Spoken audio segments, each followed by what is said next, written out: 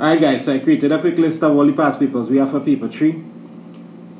I made a quick list of just the recent past papers. Where did I put this thing? Alright. So here's the list of all the past papers we have for paper 3.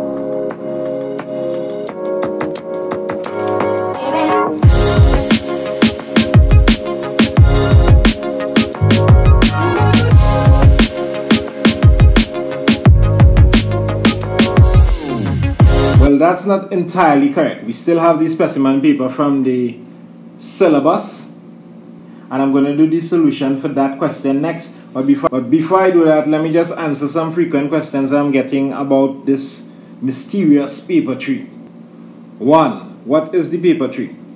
The paper 3 is an alternate to the SBA, and it's intended for private candidates. 2. How much percentage is paper 3, or more specifically paper 3B?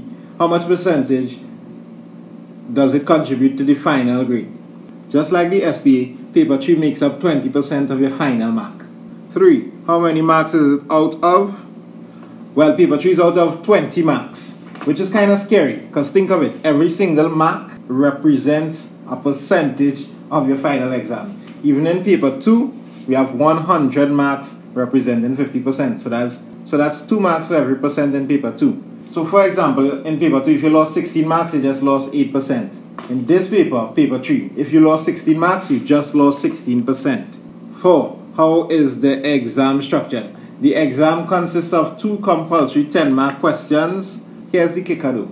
Those 2 questions can come from anywhere on your syllabus. 5. Can you use a calculator in this exam? Yes. 6. Do you get a formula sheet? Yes. And 7. The most popular question that I'm getting on this by far, people want me to give my prediction of what I think is going to come. That's so if what I predict don't come, they're going to come back on my channel and blame me. Alright, here's the thing on this. I don't like predicting things I don't know, but what I can say about this paper,